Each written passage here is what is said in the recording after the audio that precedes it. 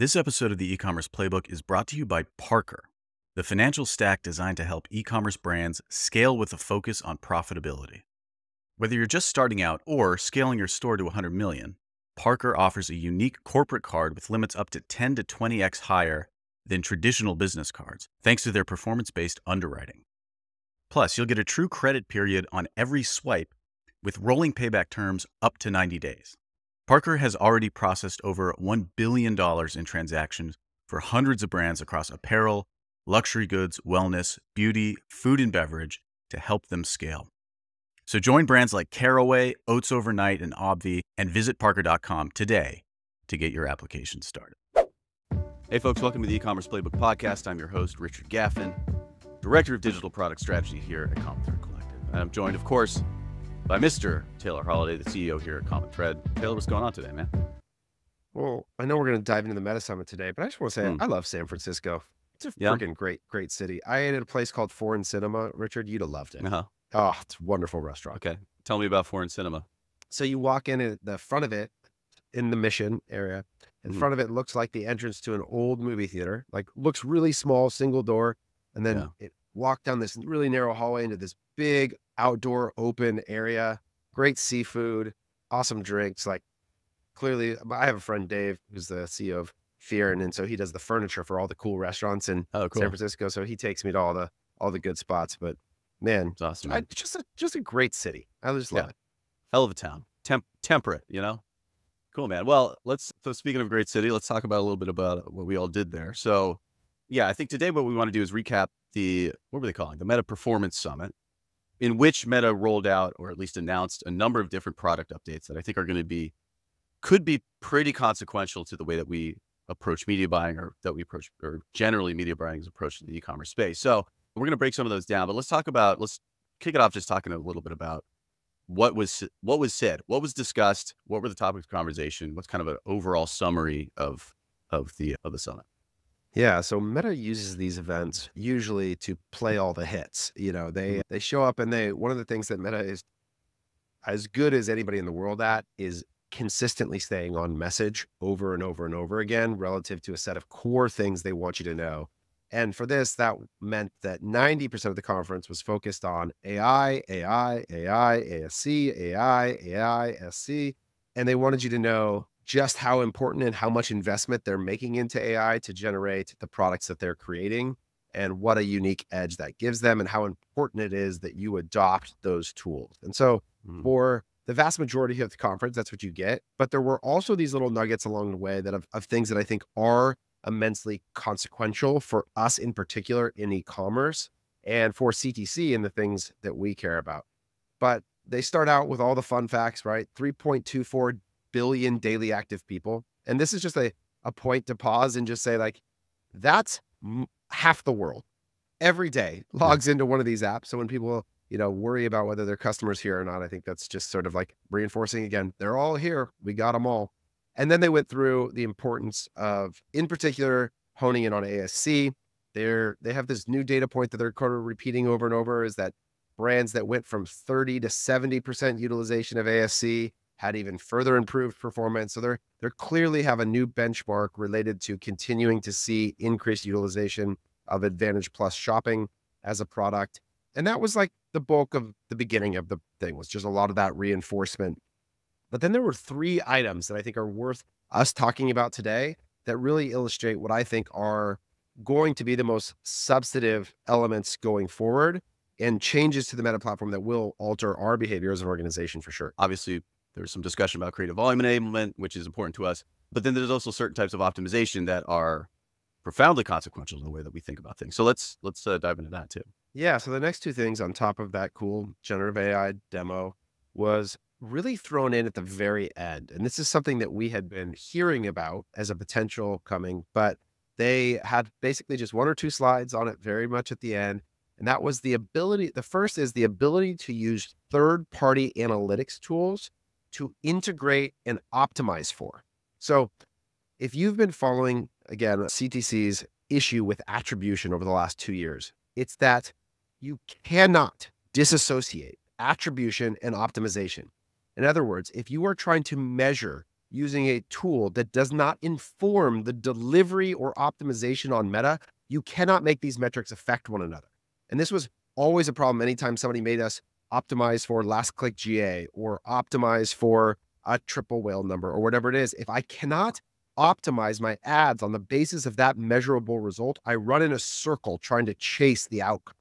Mhm. But now Meta is going to allow you to connect to these tools. They used Google Analytics as the example, which I think makes sense as the largest AI tool sort of in our space still, despite the massive GA4, that you can connect your GA4 data and Meta can now optimize based on the result that you select. Now, they didn't give us a list of what third-party analytics integrations are available. The prompt is a sign up for a limited release. So this is still very much in an early beta test, but it's an indication of what we've been saying all along is that if brands want to use these and are committed to using these tools, they need to inform optimization. And Meta appears to now be building the tools to allow you to do that.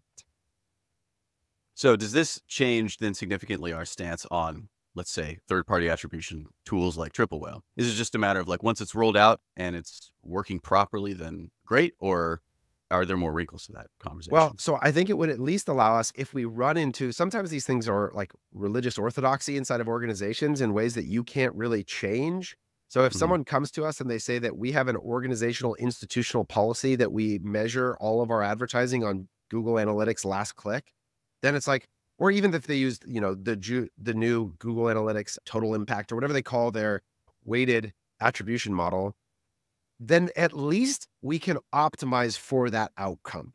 Mhm. Now, it's not going to be our recommendation to do so. And what I hope is that actually one of the integration that gets included in this list is your Shopify store, because the ideal scenario would be able to optimize for something like new customer revenue or even overall store revenue, or the still pending holy grail of profit, right? So Mhm. I think that this is a step towards an opportunity to optimize for other options besides 1-day click, 7-day click, 1-day click, 7-day, like conversion value inside of Meta, which Mhm. is right now the limited optimization setting. So the idea of expanding the options for optimization, I think is exciting and will allow for more flexibility and hopefully getting closer and closer to ultimately more business objectives. That could be free cash flow, LTV, like these things where you're allowing us to drive towards the business outcomes we want at the optimization level, which to me has Mhm. always been so much more important than the attribution setting.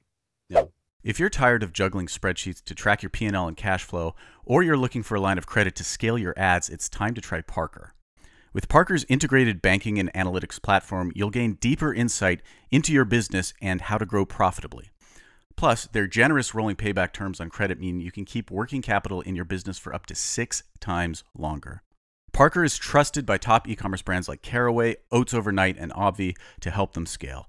Just go to getparker.com or click the link in the description below to get your application started today. So then let's quickly hit on the third one, which of course has to do with incrementality. So talk to us a little bit about that. Obviously, it relates to this conversation about Facebook allowing for more sort of profit-focused objectives. But so dig into that one. So if you think about the like state of the art way in which brands today are setting targets and measuring media, it has to do with running experiments to determine the incrementality of a channel and then using that result to inform the targets that they are setting in platform. So in other words, maybe you're using a tool like Measured, which we think is probably the best tool on the platform for generating incrementality results right now. And then you run an experiment study on a set of campaigns in Meta and find out that there's a 150% incremental result relative to the platform reported revenue for a campaign. Well, now we can use that incrementality factor to key up the campaign targets, or we might take a lower ROAS or lower CPA because we're actually getting more impact than Meta is able to account for because it's only viewing it on a 7-day click window or whatever the delta between the attribution setting and the actual incremental impact is. Well, in theory, Meta has conversion lift studies where they can determine the incrementality and apply that automatically to generating and optimizing for incremental purchases. So another focus on a potential selection in the optimization settings around incremental purchases. And that would have to be paired with the conversion lift studies But if you think about it, like in theory, Meta could automate all this, right? They could have the process be that you're running conversion lift in the background that's informing the optimization towards the business outcome that you want. And it's a really good sign that Meta is willing to put their money where their mouth is and allow you to do the thing that is most incrementally impactful to your business. And that's what people ultimately want. And so I think it's a way that Meta's continue to differentiate themselves is that they're committed to making their product work on behalf of the Hmm. customer, which I think is a real juxtaposition to what we're seeing out of Google right now. Yeah. Okay. So speaking of which, one thing that you pointed out at the beginning of this conversation was that particularly those last 2 points, which are really important for, let's say, a profit focused, or rather the methodology that we employ when we think about buying on Facebook, those 2 points were sort of tacked on at the end. And the lion's share of the conversation was about ASC basically and AI and whatever. So talk to us about like, what does that mean for maybe the level of focus Facebook is putting onto this? Are they still sort of BSing us with is there any sort of pivot to video type stuff happening here? Like maybe break down a little bit like why you think that it was proportioned that way. Well, I think one of the hard things about these summits, right, is that you're speaking to a broad audience, right? So they had media buyers from Hulu there and from Uber Yeah. there and from big retailers there. And then D2C e-commerce brands were a portion of the audience. And so in that sense, you speak most of the time about general messaging that applies to as many people as possible. And what they're always reinforcing all the time is it feels like like job number one is build trust in the system, build Mhm. trust in Meta and the direction that they're headed. So they go through all this work to tell you that they're investing more money in compute power than anybody else on earth and how smart their models are. And so there's this underlying theme of like, we are doing things at a level that is better than everyone else. You should trust us with your dollars. Okay. So that feels like job number one. And then you have to think about the specific initiatives where something like incremental or GA4 integration or triple whale integration, this is in reality applies to a very small slice of advertisers. So I think unfortunately though, that also often means that the product roadmap doesn't always move to serve our specific Right. industry. And so I think that there are bigger fish to fry, so to speak, for Meta a lot of times. And so how broadly this gets applied or how important it is on the product roadmap, I think is yet to be determined. But it does a lot to say that at the very least, internal within Meta, these conversations exist and that they're making considerations for ways in which they understand the business objectives that our industry cares about and are trying to meet them in it. Yeah. Which strikes me as maybe a contrast to the way that they sort of spoken about or rolled out product updates before. They haven't been so specific to maybe the way that we think about, or specifically D2C thinks about using it. But Well, um, I think that this event in particular, like, and yeah. if you're in our industry, I think trying to come to this event every year, this is the third annual one that they've done. The other thing that they did is they gave out $10,000 in ad credits for testing to all the attendees that were advertisers. So that's a big deal, right?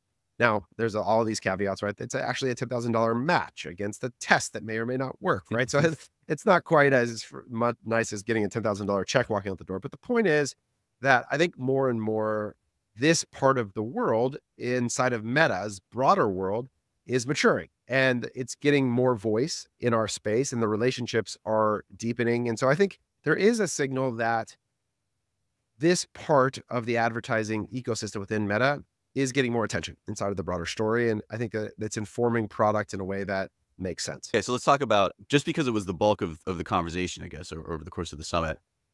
What was there anything within the discussions of how, let's say, ASC is developing that would be relevant to our industry, or that stood out, or is important for the way we think about buying?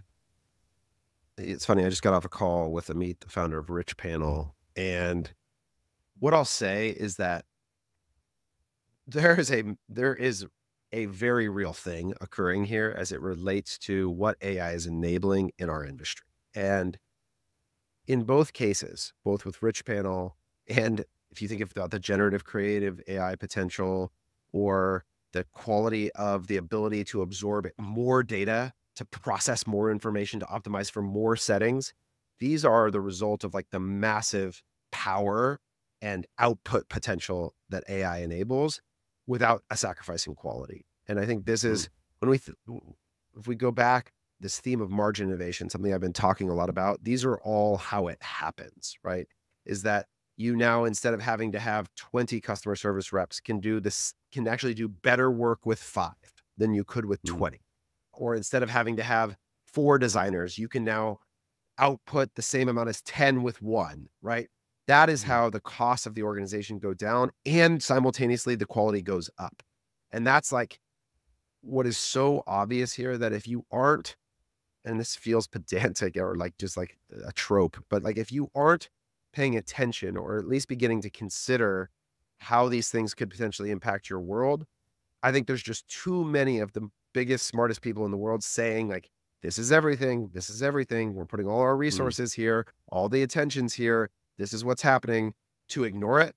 Now, does it mean that like you should be an AI company tomorrow and change your dot? No, like, but the point is just watch, learn, listen, be curious, explore, and see what's here because it's clearly just a thematic element that just isn't going away anytime soon.